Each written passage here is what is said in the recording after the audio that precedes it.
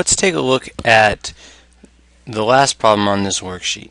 Okay, this is a car turning a banked curve with a radius and with friction. It says if the coefficient of friction between the tires and the road is 0.6, what is the maximum speed at which the corner in problem 4 can be navigated? Okay, we know the radius is 50 meters from before and the angle is 17 degrees. And anytime you have a problem like this, the best thing to do is to find all the forces that act.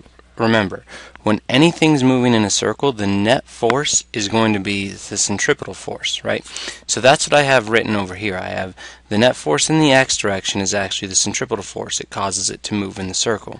The net force in the y direction is equal to 0 because the car does not move up or down the incline. The other thing is usually on a ramp we say let's make the coordinate system follow the incline, but when you're in a centripetal force situation that's towards the center of the circle, not down the ramp, it's actually better to let x and y remain horizontal and vertical.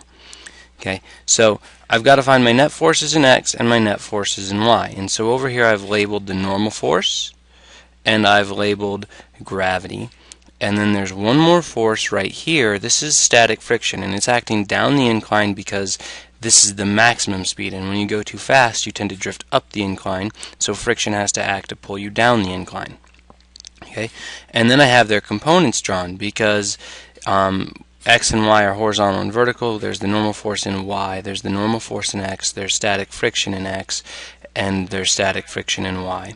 So then I just came over here and I said, alright, well, let's start adding up all our forces. We got to keep x and y separate, so here we go. Net force in y is the normal force in the y direction minus mg, because those two pull in opposite directions, minus fsy, and so mg is negative and fsy is negative because they both pull down, and that equals 0 because the net force in y is 0.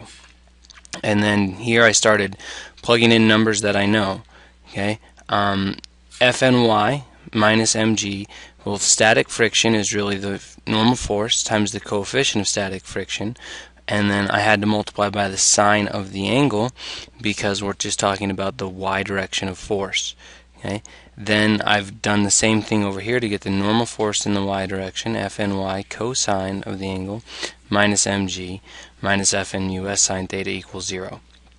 Now in this equation I actually have a couple unknowns. I don't know the normal force, I do know the angle, I don't know the mass, I do know gravity, don't know the normal force, I do know the angle. Alright, so then I was thinking, okay, I have two unknowns in this equation, I'm not going to be able to solve it exactly, but I can figure out how the normal force is related to everything.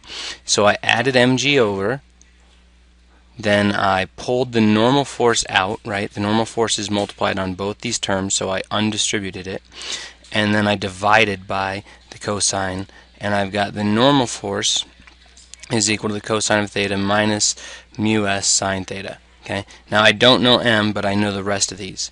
Then down here I switch to the x direction. Okay? And if I look in the x direction, I've got the normal force in x, which is really Fn sine theta, plus the static friction in x. Those two are in the same direction, they're both directed towards the center of the circle, plus mu s Fn cosine theta, that gets me the x direction of friction, is equal to centripetal force, but centripetal force is mv squared over r. So then I've got all this, and I'm going to do the same thing. I'm going to pull out, well, okay, actually I subbed in this for the Fn term, and then simplified it all down, and got this big long nasty equation, but mass was in every term, so it canceled out, and so then all I had to do is plug in the terms that I know, and I was able to solve for v. Okay? Now this is why I don't want you guys to use formulas or memorize formulas when you're solving something. Okay? A formula only helps in one particular instance. The key is being able to actually look at this and identify the forces that are acting and adding them all up. Okay? So I want you to work through this problem, follow along with my work, see if you can get there. Okay? And then I want you to actually do the other thing. Okay? I'm going to change the angle on you, and I'm going to say, if the angle's 35 degrees, what's the minimum speed at which you can turn this corner?